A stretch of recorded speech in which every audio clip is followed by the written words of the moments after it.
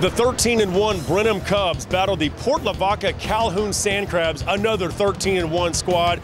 Both teams playing here at Reliant Stadium with a chance to punch their ticket to Jerry World at AT&T Stadium in Arlington. Here are the highlights.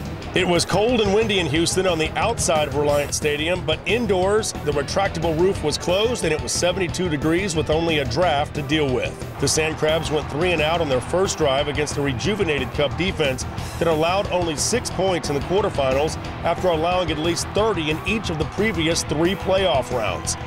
On the first Brenham offensive play of the game, running back Ernest Patterson broke 2 tackles on this long run into Calhoun territory. Quarterback Caleb Hill got off to a slow start as he overthrew receivers in the early going. The Cub drive stalled and kicker Tim Pham lined up to attempt a 33-yard field goal with only 2 made 3-point kicks on the season. Brett Dolan with the call. We'll try this one from 33 to start the scoring. Quick snap and a fake. Wide open is Holman. Where did he come from? He's in the end zone. Touchdown, Brenham. James Holman was wide open. Nobody picked him up. I almost think they ran 10 players out onto the field and then let Holman kind of step in unannounced. Check out the replay and look towards the bottom of the screen. You can only see a white helmet come on the field late, which was Holman. By the time anyone from Calhoun noticed him, he was already halfway to the end zone, perhaps checking out the replay you just saw. And just like that, it's 7-0 Brenham. We were looking for a good fake, and we saw it on YouTube with Georgia Tech. A good buddy of mine, Sean Bell at Magnolia West, we'd seen him do it, and so he helped us with it. And so, I mean, everything we've gotten, we get from somebody else. Calhoun's next possession was a disaster. Quarterback Hunter Borum was sacked by Anthony Raxton on first down. Then on third down, a bad snap from center as Borum is just forced to eat it as Travis Hudson brought the QB down. The defense would come up even bigger later in the game. Next Brenham possession, the Cubs faced a 4th and 1, and invoking the rule of the wild Cub, backup QB Walter Thomas comes in and gets the first down with the more traditional QB sneak. That was a missed chance for Calhoun to get off the field, a chance that would benefit the Cubs and Hill, who needed a little redemption for his overthrows. I think I need to put more air on it. I was a little, and thrown into the wind, playing in a dome, there's no wind. But you know, I overshot him. My team did a great job of, after overthrowing him, coming right back to me, hey, you're going to get it. We know you are. He's just a little nervous early, but golly, big ball game, big stage, junior in high school, but he did a great job, and we wouldn't have it any other way. And it didn't take long for Hill to get it. First on a 3rd and 5 at the Calhoun 35, he hits Holman for a 30-yard gain down to the 5-yard line. Great footwork. Then after a 5-yard penalty, finds Travante Johnson on a fade for the touchdown. Johnson with the catch and a 14-0 Brenham lead. Calhoun scored to make it 14-7 after 1 as Corey Williams slipped in from a yard out. Hill settled down after those early overthrows, and here he hits Holman on the sideline. Did he get his feet in? It was awfully close. Left and right, both in right there. That's a good 2-foot catch. Yeah. What a play. Better believe it. Replay from up high shows that he indeed got his feet down for a nice catch and sets up the Cubs on the doorstep of the goal line once again. So which Cub would ring the doorbell this time? That would be Ernest Patterson from 2 yards out to make it 21-7. Calhoun scored again to get back within a touchdown as Bourne faked the handoff and cut the lead to 21-14. Then the illness known as fumbleitis struck. Each team fumbled in Calhoun territory, but then it hit Calhoun again. This time, it proved costly. Oh, football's loose again, and this time it's still loose. A scoop and a score, Brandon Baird. Eric Yeager with his 2nd sack of the half forces the Hunter Bourne fumble. Brandon Beard scores from 11 yards out. If that fumble wasn't the fatal blow to the Sand Crabs' title chances, the very next Calhoun play from scrimmage ended their opportunity at winning the Golden Trapezoid. Football's loose again.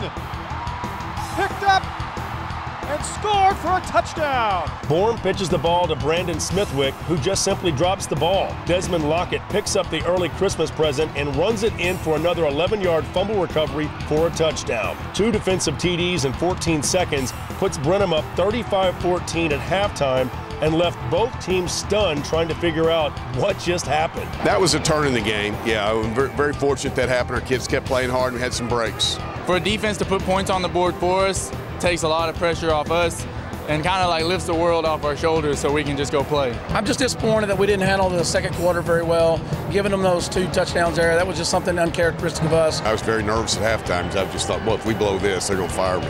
Don't worry, Glenn, your job is safe. Third quarter and the 5th Sand Crab fumble of the game leads to more Brenham scoring. Caleb Hill didn't overthrow anyone in the second half. Hill threw 2 more TD passes, including this 61-yard strike to Trevante Johnson and 35 yards to Cortland Sutton off the play-action fake to complete the scoring. Caleb Hill overcame his struggles to finish 12 of 18 for 253 yards and 4 touchdown passes. Brenham back in the state title game after their 56-21 victory. So did Hill think the Cubs played a complete game? Yeah, honestly, now that you said that, I really do think that everything was kind of here tonight. I think we had our minds right. The greatest thing that happened today was we played as a team, we played as a family, and that's really, I couldn't tell you what all happened other than that. We just played hard and very proud of them. Kenneth, this kind of reminds me of Brownwood. Not only the fact that you were an assistant coach there, but your son got to get his feet wet there in coaching. He played for a state championship there in '78, and now it's kind of come full circle. He is now playing for a state championship game, and you're kind of watching it here as it unfolds. Tell me about maybe the tie-in for Brenham and Brownwood and the traditions, and how proud you are of your son. Well, first thing, I'm so proud of my son and all his coaching staff. He has 2 coaches with him that played with him in 1978. And one has been with him 23 years. That's Tim Erline, his offensive coordinator, and his defensive coordinator has been with him 13 years here at Brenham. And they have taken the basics of what Coach Wood taught me back in 1951, and they're still doing it. They're green blazers and ties, coaches wearing ties on the sideline. It's something that we did, and we were different at the time. Well, right now, they're different.